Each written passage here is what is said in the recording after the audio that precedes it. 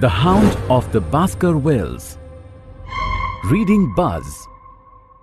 I sat up with Sir Henry until nearly 3 o'clock in the morning. But no sound of any sort did we hear except the chiming clock upon the stairs.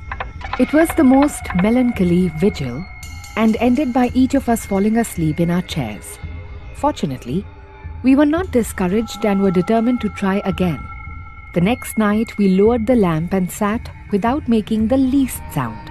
It was incredible how slowly the hours crawled by, and yet we were helped through it by the same sort of patient interest which the hunter must feel as he watches the trap into which he hopes the game may wander.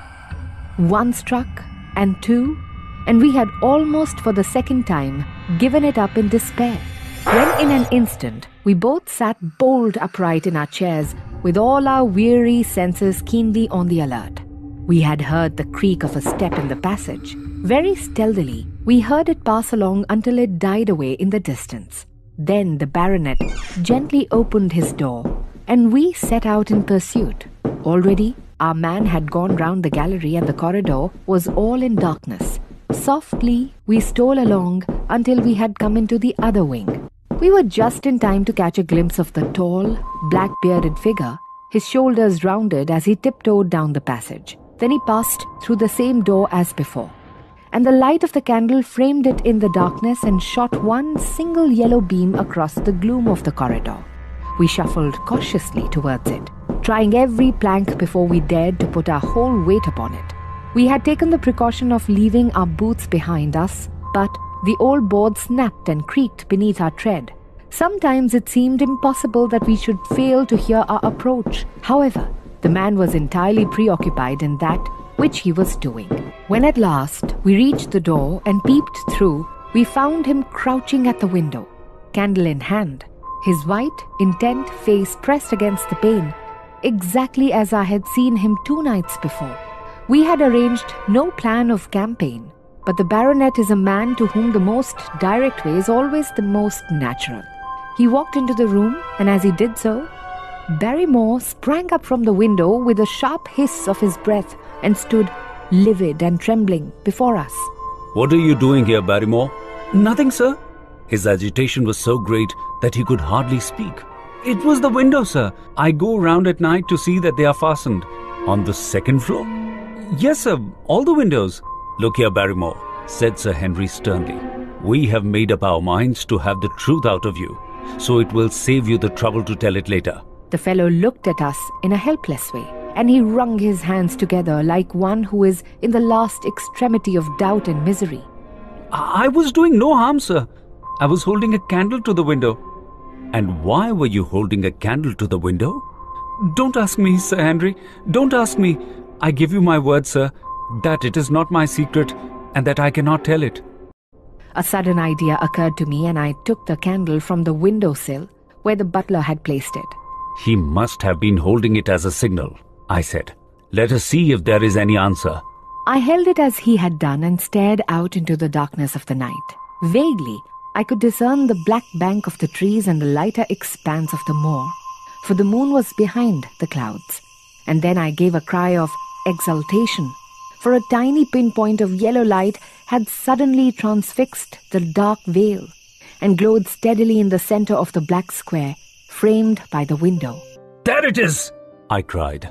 No, sir, it is nothing. Nothing at all," exclaimed the butler. "Move your light across the window, Watson," cried the baronet. "See the other moves also. Now, you rascal, do you deny that it is a signal? Come, speak up. Who is your confidant out yonder? And what is this conspiracy that is going on?" The man's face became openly defiant. "It's my business and not yours. I will not tell." "Then you leave my employment right away." "Very good, sir. If I must, I must." "And you go in disgrace. Your family has lived with mine for over 100 years under this roof, and here I find you deep in some dark plot against me." It was a woman's voice, and Mrs. Barrymore, paler and more horror-struck than her husband, was standing at the door. Her bulky figure in a shawl and skirt might have been comic, were it not for the intensity of feeling upon her face. "We have to go, Eliza. This is the end of it. You can pack our things," said the butler. Oh, John, John, have I brought you this? It is my doing. Sir Henry, all mine. He has done nothing except for my sake and because I asked him. Speak out then! What does it mean? My unhappy brother is starving on the moor. We cannot let him perish at our very gates. The light is a signal to him that food is ready for him, and his light out yonder is to show the spot to which to bring it. Then your brother is the escaped convict, sir, said Barrymore. I said that it was not my secret and that I could not tell it to you. But now you have heard it, and you will see that if there is a plot, it was not against you. Yes, sir. His name was Selden, and he's my younger brother, spoke Mrs. Barrymore. We humoured him too much when he was a lad and gave him his own way in everything until he came to think that the world was made for his pleasure and he could do what he liked in it. He knew that I was here and that we could not refuse to help him. When he dragged himself here one night, weary and starving with the warders hard at his heels, what could we do? We took him in and fed him and cared for him. Then you returned, sir, and my brother thought we would be safer on the moor than anywhere else. So he lay in hiding here. But every second night, we made sure if he was still there by putting a light in the window. And if there was an answer, my husband took out some bread and meat to him. That is the whole truth. When they were gone, we looked out of the window again. Sir Henry had flung it open. Far away in the black distance, there still glowed that one tiny point of yellow light.